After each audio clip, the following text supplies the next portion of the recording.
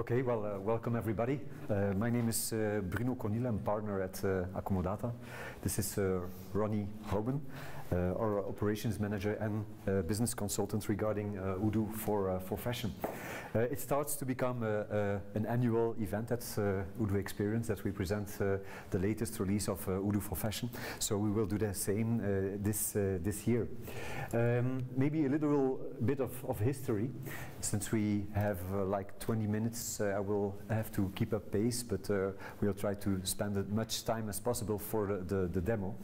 But we started with Odoo4Fashion in version 8. It evolved in version 9, version 10, version 11, and now we are on version 12. As a matter of fact, as of today, Odoo4Fashion has been divided in two subcategories. We have a solution for wholesale businesses in the fashion, and we have a solution for companies who are active in the retail part of the fashion business. So Odoo4Fashion covers both sides. We will focus today towards the retail part of it, but of course we will show some features of the wholesale business too. You might have noticed in Odoo version 13 that has been released yesterday, there is also some functionality regarding grid. You can order an item in sizes and colors. Of course, this is an overlap with Odoo4Fashion. Our strategy as a product developer is to maintain, to keep up as close as possible with the Odoo standard. So as of today, we feel like we have more functionality regarding grid possibilities, but we will continue invest in our product and take as much as the standard of possible. So we are not competing with Odoo. Instead of it, we are building, we continue building on top of Odoo. So as of today, with Odoo4Fashion, indeed, we have enhanced Odoo with grid functionality on purchase, sales side of it, front end, back end. We also have enhanced the POS modules in Odoo4Fashion, and we will give later on a demo, a full demo of Odoo4Fashion POS. We have enhanced CRM and functionality such as pre-orders for the wholesale. We have the grid on purchase, on warehouse management. We have been building reporting specific KPIs for the sector. And in fact, due to the Odoo platform, we propose a solution that is multi-channel, multi-brand, multi-store. We combine ERP, POS, and e-business all together in one package that we state that we can implement fast, since we have a lot of standard functionality for the sector. So I will start my presentation with a little demo of some wholesale functionality, and we will continue, Ronnie will continue later on the retail part of it. So indeed, when we go to Odoo, this is version 12 with all Odoo4Fashion modules integrated. As an end user, you don't see the difference between standard Odoo and of course the enhanced modules that we have. When we go to products, of course we have like extra functionality regarding gender, collection, brand, size grouping, color grouping. So indeed we put a lot of extra information on the product card. As a result, when I create a proposal or I do a purchase, we can explore the grid possibilities in Odoo4Fashion. So when I go to a quote or an order, which is standard functionality, and I would quote for this store, I can select my customer, and then here I can select a model of a product, and I can add my functionality. This is our grid. Indeed, we have the possibility to enter quantities per size, per color. You see, very fast. And of course we also have per product the price, the stock in quantities, etc. The interesting part of it is that we can of course modify the prices, we can give an additional discount, we have a lot of extra features and possibilities also already in the grid. But just as what we have seen in version 13, finally it results in order lines, and then of course we can combine and continue the flow. So we have that whole functionality already in the system. Okay. we have that on sales, on purchase, on warehouse. We combine that on invoicing, so on your invoice you see indeed all the lines, but you can also see the information based on the grid. But I won't spend too much time on that part. I would like to take the opportunity to show what we have done on the retail side of it for for fashion-oriented companies. And I will give the mic to Ronnie. Here you are, Ronnie. Okay. Put it a little higher.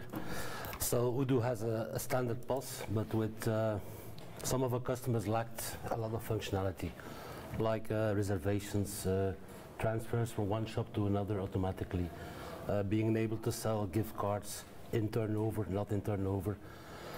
And also in the back end, we enhanced the flow of opening and closing sessions so that it's more, how do you call it in nice ways? I would say idiot-proof, but to avoid mistakes. So since the time is very limited, I will go very fast. So when we open now a new session, our customers want that the opening balance is automatically set. Normally here there are a lot of coins, cents, all coins possible, so I will start now here. And also who did it in the morning. So who opened the drawer, the session. So when I now open it, I can open the session. The screen will come back later. I will duplicate the screen. So also I have the backend. So now it's like standard with the POS. We enhance the speed a lot of loading.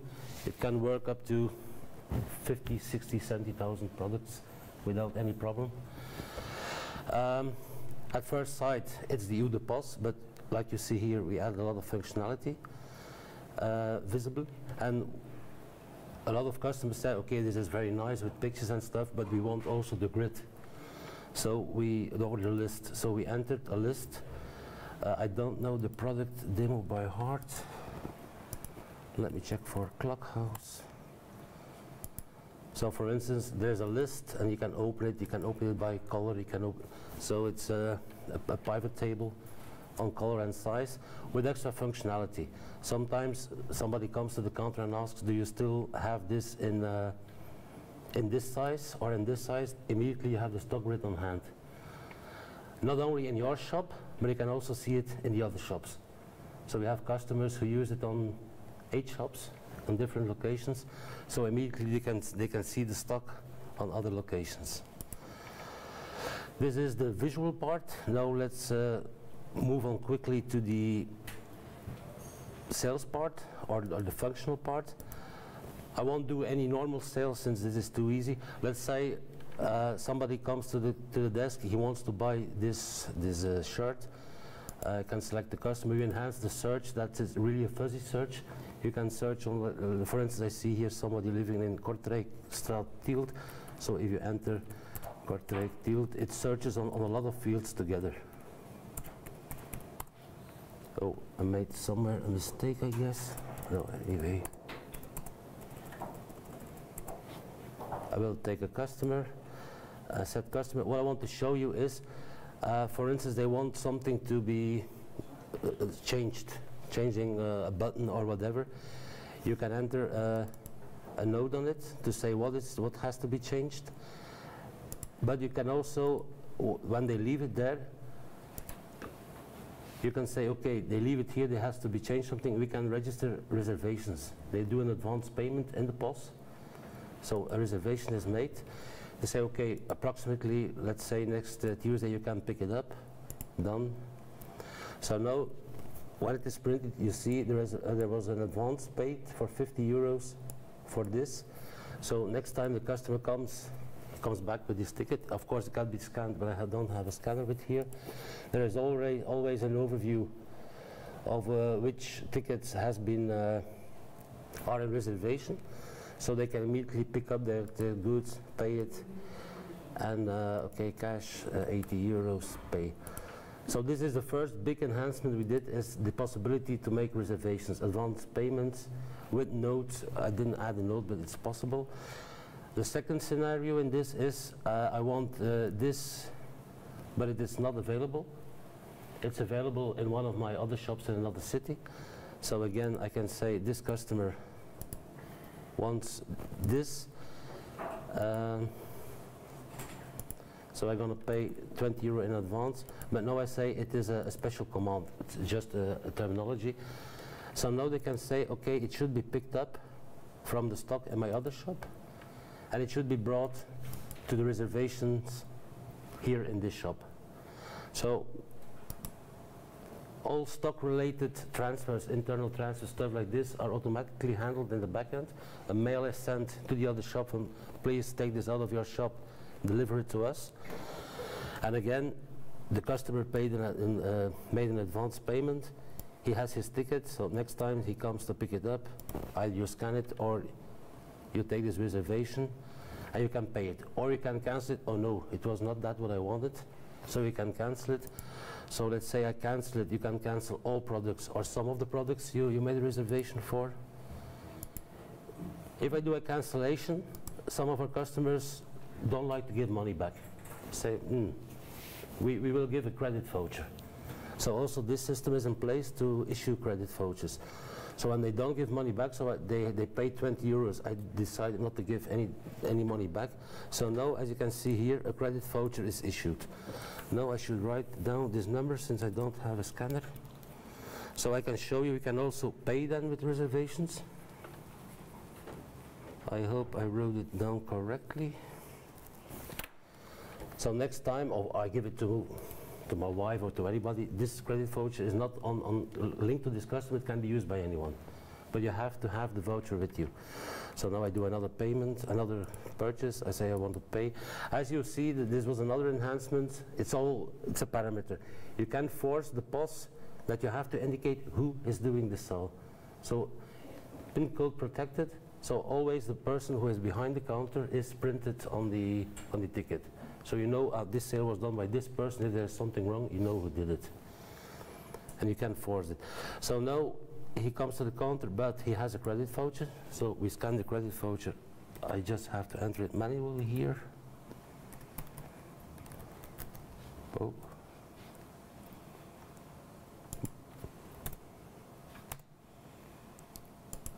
Probably I made a mistake. That's why I opened the backend. If there are any discussion or you don't find anything, you can always follow in the backend issue date. So it was this one of 20 euros. So it is this voucher. I don't know what I did wrong, but okay. The system knows, okay, there's still 20 euro valid on this credit voucher. You can use the entire amount, or you can say, no, I will only use 10 euro this time. In whatever case that would be, and the rest can be paid by cash, bank terminal, or whatever other payment method you have, but this is standard POS. So I'm going to pay the rest by cash, 50 euro. So also in the back end, there is a trace. If there's any discussion with the customer, you can always look up, 1 second, because I'm not used to this keyboard. You can also always see what was done with that credit voucher. It was used on this ticket, on this shop, so you can click and then see the history of the usage of this credit voucher. We did the same for, like I said, for gift cards. So when I sell a gift card, you can decide, because I don't know in other countries than in Belgium, it depends on if you have one or multiple VAT percentages in your shop, if it is immediately in turnover or only in turnover when it is used. So this is a parameter, but that doesn't matter now. Here you have also the choice. Some shops, some customers work with very fancy gift cards, where there's already a pre-printed barcode, so they can scan it. If not, you can decide to print a gift card on a ticket. For my sake, no, I will use a number I can easily remember, 1, 2, 3, 4, and I say, okay, 100 euro. Multiple card, I won't explain. This is something that's a very strange case, but it works. So I'm going to sell it together with some other stuff. I'm going to link it to a customer. That's not mandatory. While I'm on this screen, you can also see we also changed the loyalty principle. In Odoo, it works most of the time with free products or with points. Our customer says, no, we want to give after each sell, for instance, 5% for the next for the next time. So loyalty amounts in this case are really in money. We can exclude products, so say on this and this product we never give loyalty. You can also decide to give no loyalty on products which are already in discount. So there are also some use cases you can say, okay, loyalty is 5%, but not on these products, not in these cases. So this is also something. 5 minutes. Like I said, I have to go very fast. Set customer. So I go to payment. Again, I have to say who I am. I'm gonna pay by cash, 200 euros. So now I sold a gift card, and also in the back end you can see this gift card. Of course, afterwards this gift card can be used, issue date, can be used afterwards with the full history. So if I look, it will be full history. Let me have a look quickly since I have only 3 minutes left. So I showed you the stock grid, return of goods. So when somebody brings something back, that's a very interesting feature. You can say, okay, I will bring it back, and normally they have to have their receipt with it. If you have your receipt with you, but I don't know any receipts by heart now, you can enter this, you can scan the barcode on the receipt. All the products sold on this ticket will be shown. You can say, okay, this and this is returned, and then again you can decide either give some money back or and issue a credit voucher. This is the principle of returning goods. Product view is just that you see the back-end view of so the information on the product, don't mind the spelling mistake, and also which color is it available. You can enter a remark, as I said, on a ticket. It's also printed on the ticket. History is to be able to reprint the receipt, gift card list, so that the cashier doesn't have to go to the back end to search for. You can also search here for active credit vouchers and active gift cards. And another feature we added is to, while you are in the POS, to register money coming in or out without selling or buying something. Like you have to go for a coffee and you take it from the cash, so you don't have to go to the back end to make a ticket. You can just enter here, take money out. The reason, coffee, and I took it's a mistake. I took 2 euros. All of this, of course, is so. I'm gonna close this screen since I only have 1 minute left. Now when I go again to the dashboard of the point of sales, you will see we enhanced a little bit the, so when I'm going to close this shop, you can see everything that has been done. I'm going to end the session. So now you can't close the session, we remove this button until you set the closing balance. So we force the cashier to count, so entering everything. So again I'm going to say I have only one piece of 500 euro. Then the system says, okay, you have the difference of 360 euro. I will take here now 360. I will make it correct now just for the case. But also who closed it. When there is an issue, they can, why was this or this? So I'm going to say some Bruno closed it, confirm. So now you can validate and close the post entries. So these were the major features: gift cards, credit vouchers, functionality for transferring between shops, make reservations. We made a lot of enhancements, but time is too short now to show them. Yeah. I think this can conclude this very, very quick demo. Okay. It gives you an impression of, if I can have the mic. Oh, yeah. It gives you an impression, an appetizer of what Odoo4Fashion POS does. You have to remember that this has been built in cooperation with a lot of customers, so there is a lot of best practice from out the business that has been put into the system.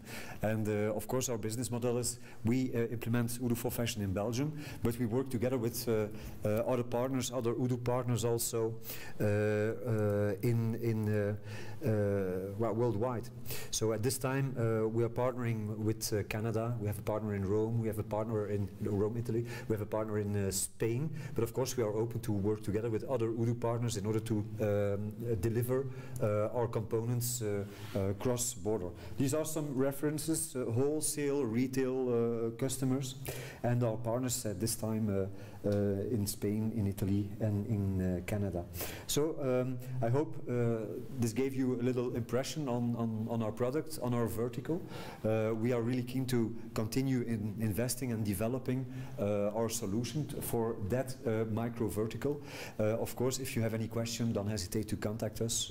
I think our contact information is printed on the leaflet. If you have any question, don't hesitate. You have so many things for the company who uses it. Anything for the customer? Because you have loyalty points and all the stuff, gift card vouchers. Yes. This can be useful for the customers. End customers for something that's anything? I didn't understand quite well. Like, do you give access to the end customer to the... Is there a mobile application or something so that end customers can also connect? You know, sometimes end customers are your salesmen. Yeah, okay. Well, there we have to make a difference between wholesale and retail. In wholesale part, of course, a customer can log in into the portal and see his documents, but this is more or less standard features of Odoo that has been, that of course is also included in the system. On POS side, that could be indeed a very interesting enhancement. Yes. That's a very good suggestion. We have credit vouchers and gift cards can be used on the website. On the website, but if there is something like mobile application, that will be a quick, widespread. Yeah, indeed. It's a good suggestion. Yeah. Maybe a little topic. We also have built a connection with reporting tools in order to have appropriate reporting on POS side of things. So if you want to know, okay, what did our collection on brand Jack and Jones, we have a full dynamic reporting that we also can provide in our Odoo4Fashion offering. This is Power BI, but we have made a link between Power BI and Odoo4Fashion. Okay, if there are any other questions? Yeah, one small.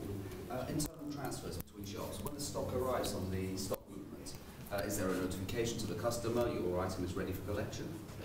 Not in this version.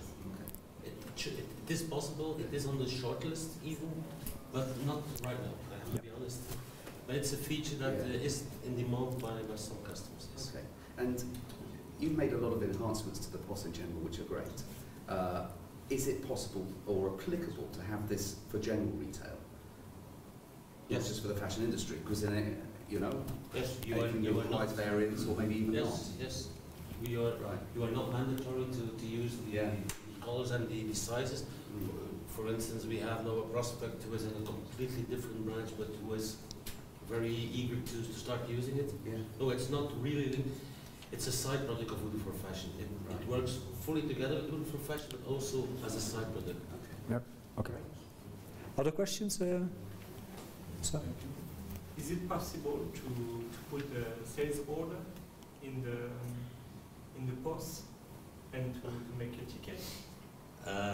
If you mean really in Odoo terms a sale order product? For example, you make a quotation for a customer. Yeah. And this is something we are now investigating for that new prospect. Since this is really working on POS orders, not on sale order, but for the new prospect we are looking for an integration sale order, POS order also. To the store. Yes. They want a ticket. Yeah. And it's a great problem in France because the functional analysis is done. Maybe next year we will be able to show it, or not next month, but in a few months. But it is under investigation since we have really a rather big prospect for that. Yeah, and in this way you can have the feature to make the customer able to make a quotation on the site, on the website. Yeah. And to do the same job. Indeed, yes. Yeah. But not right now. We still have some work to do, so that's good. Okay? Great work. Okay, thank you very much. Thank you.